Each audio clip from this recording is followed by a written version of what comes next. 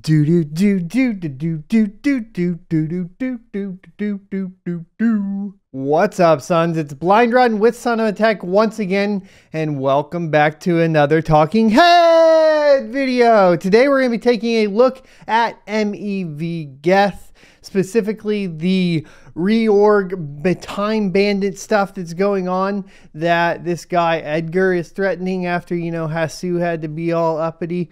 Look, there's a lot of drama going on here. Is this going to be a threat? Should the users of Ethereum be concerned about it? Let's get into it right after a word from our sponsor.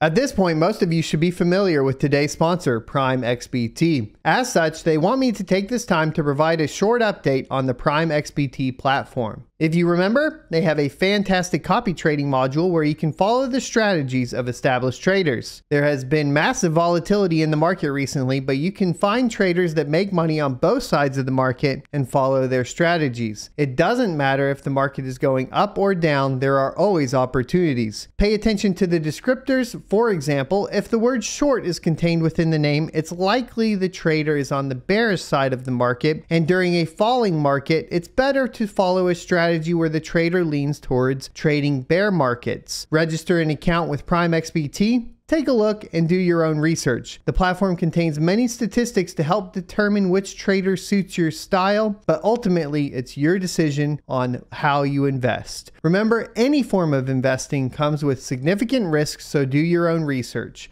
Use promo code SONOFATECH at sign up for a 50% bonus. Okay, so welcome back. We're going to hop right into the tweet that kind of ignited all this so you guys get an idea of why this is happening. And it came from Edgar, who, to my knowledge, does work with Flashbots anyways. So now with the issues of paying for reorgs, we have the first real example of destabilizing consensus. Should I release a cut of MEV Geth that does this? Magician of chaos shit. Woo! And basically what ended up happening is Hassu replied and said, basically, if this was your real motivation, you'd let Ethermine do it once and then get wiped off the face of the planet Earth because they lose all of their hash power. As it stands, I think you're only interested in your own profit. I mean, Hassu's got a blind spot here, just like pretty much all the core devs and everybody that's involved in ETH that isn't a miner. You forgot that you pretty much abandoned all the miners at this point, including Ethermine, right? And this is where we really get into that whole philosophical debate of like, if Edgar did release this software for mining pools, would mining pools adopt it? And it's somewhere between, yes, might as well make the extra revenue off of this particular piece of software via mining before, mining is done. And the other parts are like, nobody wants to tank it because the pools are also going to be moving to ETH2 and staking. I don't know where y'all are at in that kind of thought process. Let me know in the comment section below, because I'm hearing crazy, crazy arguments from both sides that are very strong-headed. And to me, it would just make sense that if the rewards are high enough, quoting Mean Hash on Twitter, if the rewards are high enough, somebody's going to do it. And there is no, there's no guarantee that the mining pools would just basically lose their hash power. That's not... You aren't going to implement something that has a potentially a reward upside and then have them lose hash power. I don't think that's going to happen. I think this is very short-sighted, and he's talking shit when I don't think that it's a good argument. Anyways, whew, this is a lot, guys. This is a lot. So, all right, there we go. So anyways, this goes on for a while, but let's go ahead and talk a little bit about what it does and try to give you guys the best ideas on how this functions. So it dropped on GitHub yesterday, as you may have been wondering. What is it? And that is this MEV Reorg Bandit Geth. I think he has a different option as well here. Anyways, It was renamed. Here you go. So MEV is miner extractable value. We've talked about this before. It got kind of changed from maximal extracted value. It's not just done by miners. And then typically is done in the coming block. A miner says, like ethermine.org, can choose how to sequence the block if they find the nonce. And then, but what if you could go back in time? So you can with blockchains if you have the right tools. Here, the tip of the chain is reorged to sequence transactions favorably to miners in what is called a Time Bandit attack. Time Bandit subsidized short-term reorgs through the additional MEV found. You find additional MEV because you know what the future transactions look like. To date, it's been an area miners and others have not been willing to go to because it would hurt Ethereum's consensus and therefore its assets.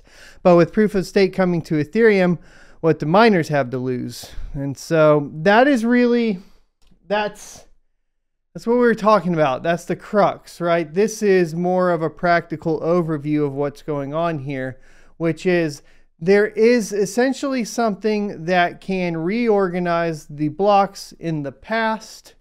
And if that's true, miners in the past haven't wanted to implement it because it would hurt their own investment. It's against their own best interest.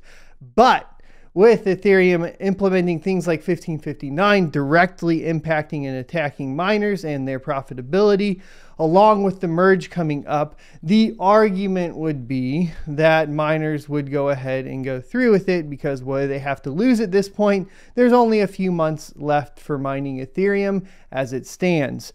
So there you go. Now, Bunny Girl on Twitter also is talking about this.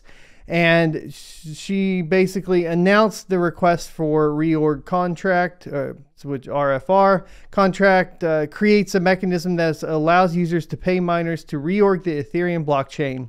So what you need to know from this one is the example is the $40 million Binance hack. What if Binance wanted to pay out a bounty to miners for reorging the chain to exclude the hackers' transactions? They could pay out lower amount than the hack, e.g. 10 million, and pay it out to the miners to basically remove all of the hacked transactions. This is dangerous. Do you understand what that means? We're starting to play with the public ledger. We're starting to cross things out and replace them. This is not good. This is why people are worried about what is going on in particular here.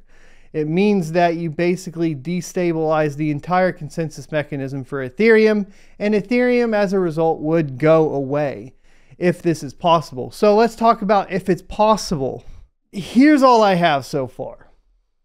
What we have is essentially a GitHub from Mr. Edgar, and he has been posting updates. It is not gibberish. There is code in here in all of the updates. Look for like the newest ones, and then if FX Factorial modified it, then you know that's his. This is, of course, MEV Geth, and then just a fork of it, and then you bring it over here, and this is, you can add to it essentially. So in the GitHub, for those who are not familiar with GitHub, so there's definitely commits being made. Now I am not well versed enough in either, you know, Solidity or necessarily like MEV Geth here at this point, at least from a code perspective. All I can tell you is that there is work being done just because I'm familiar with GitHub. And so it really depends on if this can be implemented or if this can actually be done first. So there's two things that have to happen for this to go through. One, this has to get done, meaning that somebody actually has to get the code out, which is what Edgar is doing, which is what he threatened to do. Then a mining pool would have to implement it. So ethermine.org, Hive on Pool, Flex Pool, whoever it may be, they would have to implement it. And then on top of that, miners would have to choose to mine to the pool that's implemented it. So 3 steps, right? The code actually has to work. Just to clarify with you guys again, A pool has to decide to implement it, and the miners on that pool have to agree that they want to go through with it. If all three of those things are true, then it completely destabilizes the consensus process for Ethereum. And in turn would technically tank it, because if you can rewrite transactions, you know, in the past, I just don't think that that's good necessarily. Now, what I found funny is like Bunny Girl kind of like is proposing it as like, you know, a good thing to be able to reorganize and get rid of hacks and so on. I'm not sure I agree with that, but that was also just an example. It's kind of a thought process here at this point. Anyways, I'll leave all the links down in the description below. Think of it as MEV in time. Turtles in time. Thanks for watching. I'll see you next Tuesday. If you enjoyed this content, you can watch more by clicking this playlist up here, or go ahead and subscribe.